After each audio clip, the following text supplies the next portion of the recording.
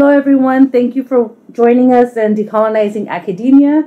My name is Citlali Citlalmina Nawak, and I am the creator and founder of this resource where we want to democratize education and introduce you to amazing scholars that are doing the work in academia, transforming and reclaiming these institutions for our people's liberation and perspective. Today, we have a very awesome guest. Her name is Raquel Rojas. She is an artist, art historian, educator, and muralist. She will be sharing her journey with us as we have this beautiful conversation about decolonizing academia. So to start off with, Raquel, can you tell us a little bit about what inspired you in art? You are a multifaceted artist. You do a lot. So can you give us your personal journey with art? How did that come to be? And what were some of your first projects when you discovered the world of art?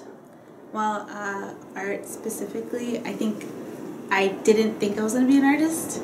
I remember being in high school and liking to draw and like making things, but my history told me that I couldn't become an artist because it wasn't something that would make money, or couldn't support your family, you couldn't help people with it. Like there wasn't a lot of money in it. So I remember being in high school and like just really liking to draw and making a mural in high school. And I was like, no, I'm gonna go to school and become a lawyer. This is what I'm gonna do. So I went to UC Davis and I got my degree in political science and art, because I was like, oh, well, maybe I could just still do art, but I'll have political science there. So that idea of like becoming an artist wasn't a thing. Like it just wasn't something that I believed it could be true until I started to see other people do it. And it wasn't until I had like some Chicano professors take me under their wing and help me realize that I could actually like make this a dream. Like this is something that people do. This is something that Chicanos do. Something that people of color do. But yeah, that was like a really hard. That was a really hard realization, even though it was like something I did since I was like 10 years old, all the way until today, So it was like that was a rough realization. And some of the projects that I did, when I started to realize that it was going to become a thing, like I was like, oh, I'm not going to go to law school, I'm going to go to art school, and I'm going to get an MFA and do all these other things. I made this series of prints that had to do with my family's like migration stories. So my dad's stories of like him coming to the US and like how he came, and my mom's stories and my grandma's stories. And I made these prints, like silkscreen prints that had like all these colors and paintings about it. That's what I applied to my MFA programs with, but that was like the first time I ever said like this is a project that I'm going to do because it's important. So it wasn't, and of course like art wasn't for me something that was just like a throwaway piece, that it wasn't commercial. It was like very specific to our history and like what we needed to tell. Yeah. Wow. And so you went from, you got your bachelor's in political science, mm-hmm. and then when you started applying for the art program for master's, you took on this project, right? Yeah. So can you tell us your history of how you ended up at Cal State LA, what were the projects that you were working on, and where you're at with your growth with art as yourself, as an artist, as an art historian, as a muralist? Like, what's the relationship between your research, what you're doing in academia, and your own personal art? Okay, so there's a lot of things. So where do we start? So first, when I applied to graduate schools the first time around after UC Davis, I applied to maybe like 10 or more schools. And when I applied to those schools, they all sent me no letters. Every single one. It was like rejection after rejection after rejection. And I was like, why is that happening? Like, this sucks. And I started to take it out on myself. And I remember my professor, he basically was like, it's a game of statistics. Like, they sit around in a like dark room and then just flip through slides. And one day it'll be your slide and they'll like it and they'll keep it. And then you'll go to that school. And I was like, what? And he's like, yeah, it's not what you think it is. It's not this idea that they don't care about you specifically. It's just like, it's a numbers game. You apply enough, you're going to get in. And I was like, what? This doesn't make any sense. But I kept applying and I kept applying, and I applied to a college in San Francisco. And I remember calling them on the phone and being like, hey, can you tell me why I didn't get into your school? And they're like, yes, we can have a conversation about it, but it's mostly about your material, like what you're presenting. And I was like, okay, that doesn't sound like, I thought it was like your personal statement, like maybe you need to get better letters of recommendation, maybe it's like, your GPA, like whatever. But no, it was like, this is your artwork is what's stopping you. And I was like, okay, never mind.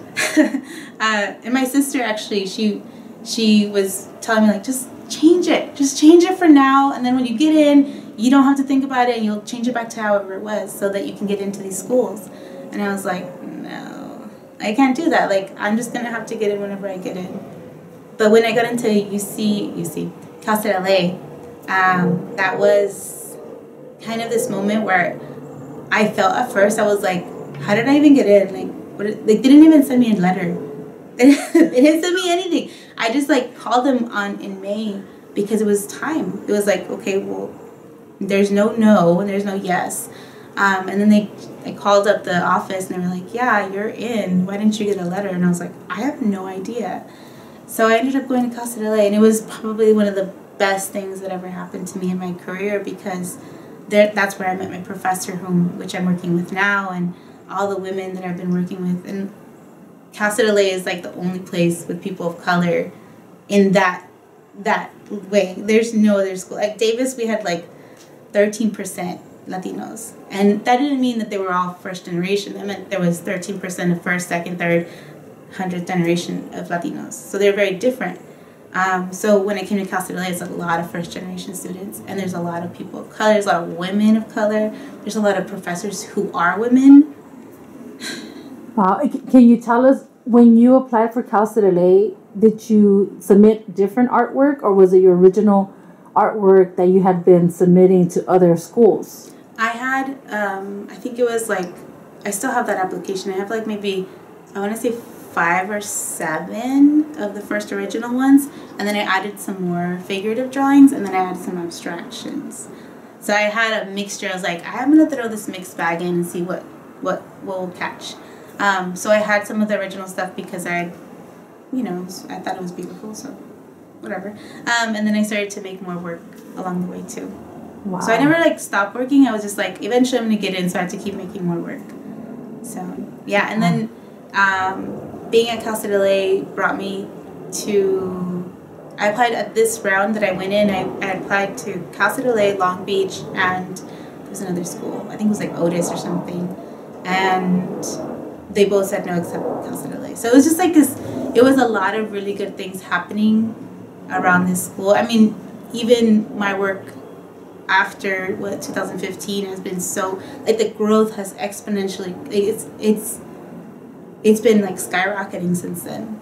So that school specifically has helped me so much.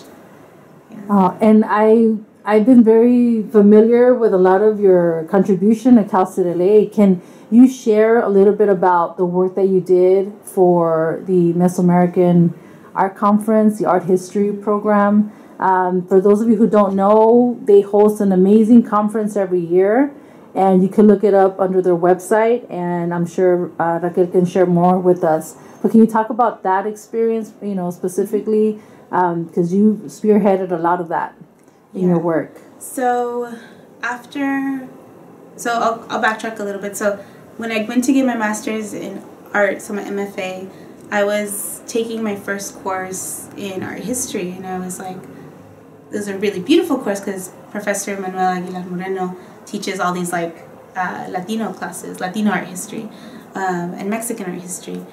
And I took one of the courses and I realized that I really loved art history, which is ridiculous because I hated art history before. I like hated to the core. I hated everything about it because of the way they taught it, and it was so boring, and I knew it wasn't boring, but they just these professors made it so freaking boring. And I took those classes, and then I started to think like maybe I can do art history. And then he introduced me to the Art History Club, he's like the advisor for that. And I met April, Erica, all these like amazing women predominantly all Latina first-generation women who are part of this club, who have been running this organization for I don't know how long. We've had a couple males in there, but they don't really last very long, which is really interesting, but that's a whole nother story. So this last year we put together the symposium in honor of Miguel León Portilla, and it was like 500 years since the arrival of the strangers. And that symposium I was president this year, but president's a little bit different. You know, president is you get to say you're president and you help deal with the problems that occur, like things that are weird. But mostly it was like the collaboration of all the women together. There was like 5 of us who are working like diligently every day on these projects. And we put together the symposium in partnership with the Getty, and it was probably the way I just saw myself grow this way, and I saw us grow like as an organization. Like we were able to like maintain this like really dope conference and not stress out about it too much, but we put in a lot of work. I don't know, yeah, I can probably share some other stuff like the links to the different talks, but it was pretty awesome. Wow. Yes, and I was able to go the first day, and we'll share some pictures hopefully right now. And then the links you're talking about, we can add them at the end of the video as well. If we can now move on to your personal research, your own. I know right now you're working on your thesis. Can you kind of share some of your personal highlights, your journey with what you're researching, what you're looking at? What are some of the experiences you've come across? What are some of the interests that you have in art history? And when I personally met you was when you were giving your oral presentation on the Tree of Life and Art of Mesoamerica. So that's really, really important research. So you guys keep an eye out for that. And just kind of share that particular journey with the evolution of your own research and where you're at. What makes you the most excited about your research? Okay, so I'll start back where I was earlier. I used to hate art history because it was so boring, and I thought it was boring because I wasn't included. There was never anything about like Mesoamerica or even like post-colonial time. Like there was just nothing about Mexicans. So I went to Davis, and we had as mandatory course, we had to take 3 art history courses, and I passed each one with like a C-, like just barely, not getting a D, but C-. And I remember sitting in class and just like listening to everything and just not absorbing any of it. So when I went to Cal State LA, I had a professor, and he taught me that we're part of the canon. So we had the Mexican muralist class where we studied Diego, Siqueiros, Orozco, and Frida. And then we had like the other classes like about Mesoamerican art, Andean art, colonial art, Aztec art, specific, just on the Aztecs, like a whole course on it. And you still didn't get to see everything. So there was like all this material that had been never introduced to me until I was freaking 25 years old. And I was mortified because I was like, why didn't we have this at Davis, a huge institution? Like, did they just not have money to pay for a teacher? Like, what was it? Because they had a lot of freaking teachers in like Italian art and all this other stuff. But like, what about, Mesoamerica? So they just hired one, 2018, I think. That's too late. I didn't get those courses. So I was able to see art history for what it was, and that inspired me to look deeper into it, because I was like, okay, well, if this is art history, I want to see if it's like it has to make sense to me, I guess. So I started to look at the text and like started to see that, I know that you are familiar with this too, like you start to see that women are subservient, women are this, women are that, like we're the parallelism where women of Meso society were parallel to men, like just a little bit demeaning in a lot of the text, and we didn't have a lot written about us. I didn't understand that. At first I was complacent with the idea of like Coyolxauhqui and Coatlicue and on Etsy and all that cool stuff. And then I was like, wait, there's more.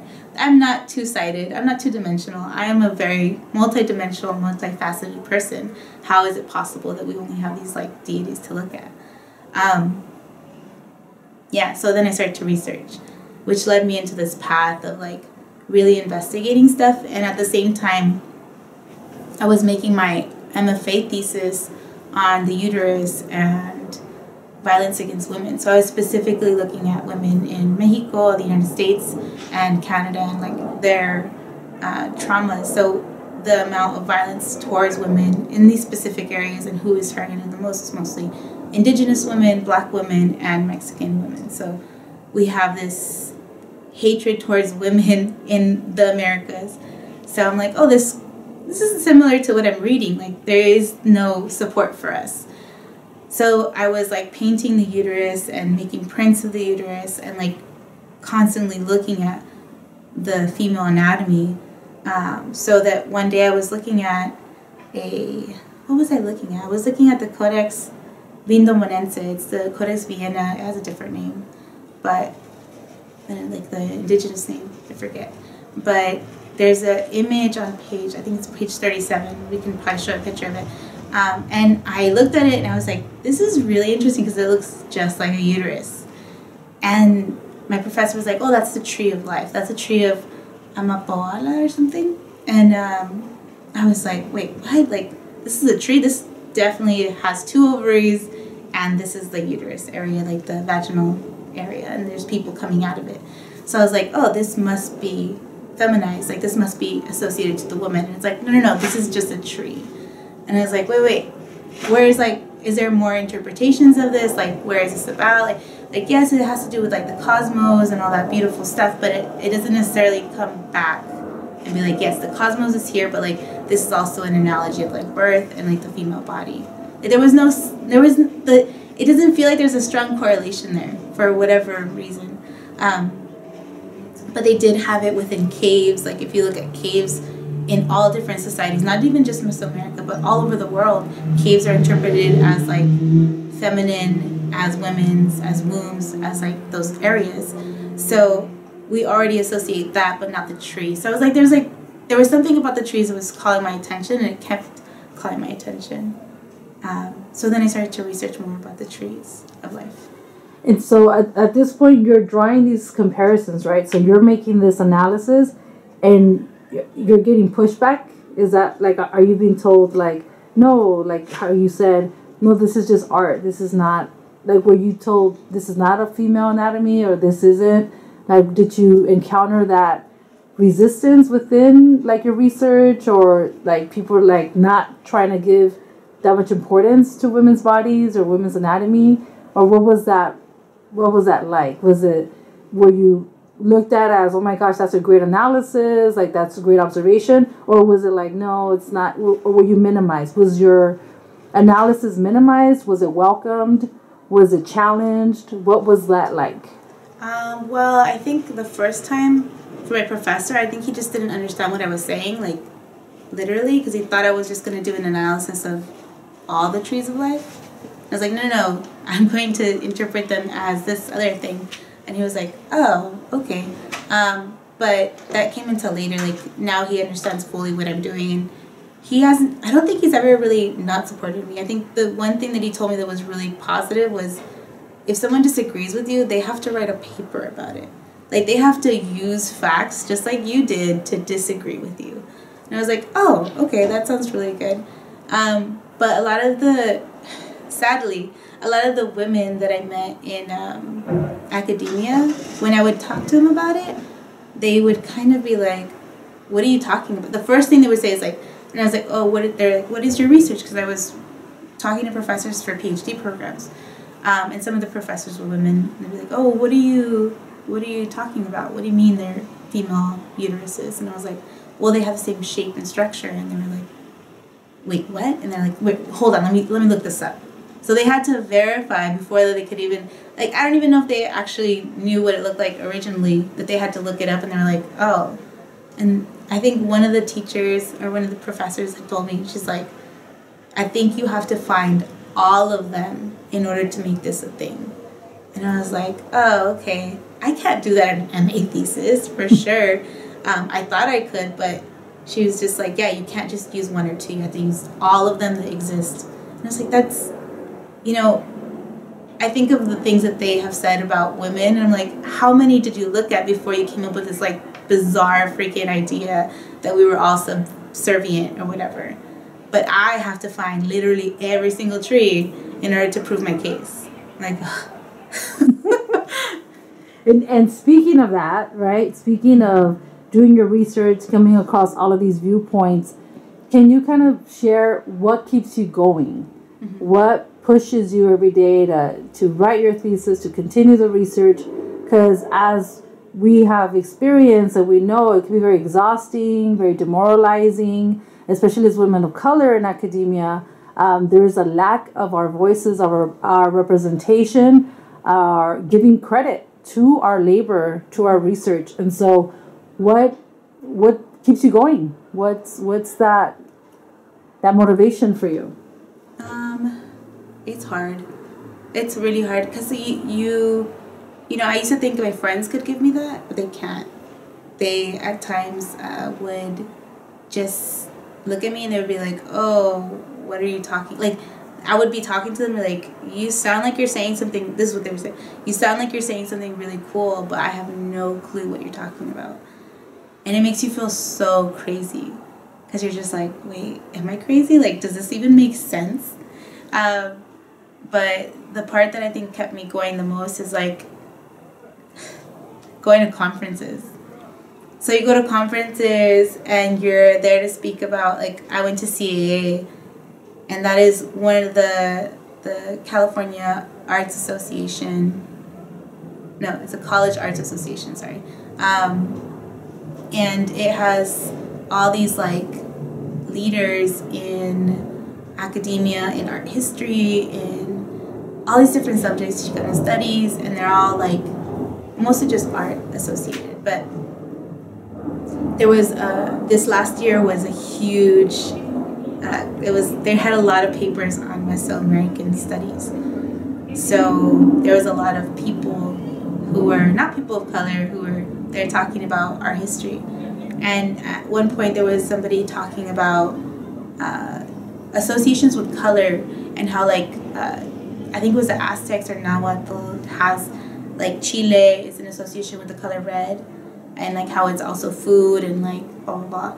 And, like, chapapote is, like, an association of black, but it's also an association to something they know familiar as, like, a substance, and it's sticky and all this other stuff.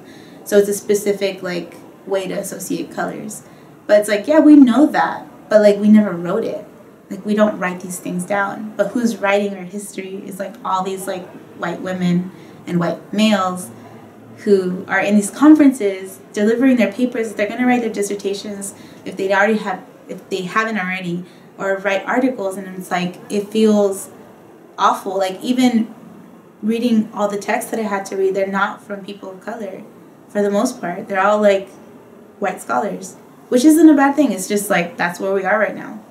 And if we don't make that change, this is what I have to go through. And this sucks because you're, like, sitting there trying to write your thesis. You're like, I hate this. I don't want to write it anymore. And then you have to remember, like, oh, yeah, like, the reason you have to write this is because they aren't going to write it. And you want to give something back so that the future of us can read these papers and be like, oh, they got things wrong. You should probably investigate more. Because there's a lot of these things that seem like you'll just read a book and all of a sudden you're just like, this doesn't sound right. But they have all these, like, you know, they reference all these people who have been saying these things for years. And yeah, if we don't write this history, then we're just not going to have it. To follow up on that, what's the contribution you want to make to history, to our community, to the way we look at ourselves, at art, world art? You know, what's something that you want people to know about your work and your contribution years to come? I think the one thing that I've learned is that, like, history is a construction. Like, our knowledge is a construction. Like, we can construct knowledge too. I think that we often go through school and like think that everything that they say is like correct, right, and cannot be refuted. But the reality is that people sometimes say things like, one of the guys, what is his name? I forget his name. He's like a famous scholar in Meso studies, had said some things over and over again about the Mayan glyphs. Sorry. He's been saying these things for thousands or hundreds of years, and then, you know, somebody comes in and changes it, and then all of a sudden, like, that knowledge is thrown away because it was wrong. So I think understanding that we also have the power to create that knowledge. It's not just people who are educated or have like are, you know, white, but like even just telling my colleagues, like just telling my friends, being like, hey, you should write a paper about what you think about these like Colima dogs, and her just like being like, I don't know what to say. It's like, just talk about what you think. And she's like, I don't know. So instead she writes something that's a little bit easier for her, that's not something that's too far out, you know, and sometimes we have to take those risks. But yeah, like, knowledge is a construction. You can create it. You just have to find your resources, right? Interdisciplinary approaches are like the best. Yeah, it's like definitely number one contribution. And lastly, to think about students who are coming into these spaces, you know, they're interested in art, they're interested in history in general, and they struggle to be inspired, to be motivated. They feel out of place. They feel like they don't belong. They feel that, what's the point? They're just going to continue repeating old scholarship. What can you tell that student who's showing up first day of school, you know, first generation or whichever? What are the advice that you wish someone would have told you, you know, years ago when you stepped into these spaces? What is something that you think they would really benefit from your wisdom? I think I had really good mentors, because I do have something that they told me, or he told me, when my mentor was Malakias Mabaya when I was in undergrad, and a lot of till now actually. But he told me, he's like, you can't drop out because then you're going to become another statistic. And it's like, oh, that's right. Like, statistically proven, we're not supposed to be here. Statistically proven, we're not supposed to be in higher education. We're not supposed to go and write books. We're not supposed to do these things. This is not where we're supposed to be. But that's okay. If we stop what we're doing, we're just going to contribute to that whole, like, understanding of ourselves. Like, we have the Chicano pipeline that tells us where we're supposed to be. And I'm part of the 0.001% now, or 0.1%, something like that. That's not okay. So I don't want to do that, and neither should they. Like, you can't just give up. You have to keep going. And it sucks sometimes, but that self-care is like super important. You gotta take time off and go camping, or like bake cakes, or do whatever the hell you need to do to like refocus and be like, okay, now I'm okay, now I can continue. Because otherwise you're just gonna fall into cycles of like self-loathing and stuff, and it's like not cool. I don't know if that answered the question. Yeah, absolutely. And to the last question is going to be, once you submit your thesis, once it is accepted and this chapter of your education has ended, what's next? Have you thought about what you want to do next? What's your next plan? What are your next projects?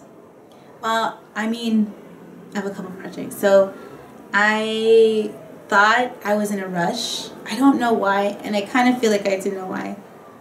It was like this like weird competition that I had put myself in for success because of things that happened in the past. I thought I was competing with somebody. And I was like, actually, I'm not. Like, I don't care. And I want to take a break because it's exhausting and you can't do it full time. Like, I thought I can just jump. I jumped from one MA to another. So I got my MFA and then I jumped to the MA. So I've been in school for about 4 years now, getting these 2 master's degrees. And I just need to stop reassess and really reevaluate where I want to go, because I just had like this idea that I wanted to go anywhere, and I don't just want to go anywhere, because I've already set roots here, and I want to continue those roots here in LA, and make the projects that I've been dying to do, because I'm a muralist. I'm also an artist who creates like pop-up exhibitions in the middle of nowhere, and I haven't done any of that, and I haven't done any of that in LA. Some of the things that I've wanted to do are like, just setting up shop basically for people in different areas of LA, but that'll happen soon. That, and just paint more murals, like collaborate with schools, figure out what it is, but like more community murals. Awesome. And just to end the video, any last thing you would like to tell anybody, any useful information, any tips, any resources, any websites that should check out? Where would you recommend someone to look up for inspiration, for guidance? You know, that's interesting. I think, I don't know, man. Like, I think, you know, if it feels right, you're going to do it. And if it doesn't feel like what you're going to do, it's fine. But, you know, getting your MA, as you know, and like going into higher education and planning all these things is like, it takes a toll on you, but you can't blame yourself. You can never blame yourself, because this is like historical trauma. This is all this stuff that you feel when you're in those spaces, when you feel like rejected, when you feel like not a part of something. It's because they've made it so that we feel that way, and we're not supposed to feel that way. We're supposed to feel safe. And, you know, when we do feel that way, we got to find community. Always try to find your community. Otherwise, you're going to be freaking so sorry the whole time. So, yeah, find community within whatever space you have. Mine was our history society. They, like, held it together. And despite the fact that sometimes I couldn't share all the information I wanted to, they were just a group of friends that I can hang out with and just be brown with. Awesome. Thank you so much, Raquel, for sitting with us and sharing your journey. I welcome, I congratulate, I look up to you. You're very inspiring, and which is why I want other people to know who you are and your work, because we need to create our own narrative. We need to create our own resources, our own education, our own content, and let others know that we exist. Because through our existence and our work, others are going to be motivated as well. And they need to see themselves in you. And they need to know what badass fucking scholars look like. Mm-hmm. And what they work and what they sound like. Because we're not represented. We're not in the mainstream. We're not given the proper, you know, channels and representation that we deserve. So I want to thank you for being part of this project. So everyone watching, thank you so much for watching, and encourage you to please look at her work, you know, listen to this, share this video with other people, let them know that there are some badass women in academia, women of color, who are creating shifts and powerful movements. So thank you very much. Thanks.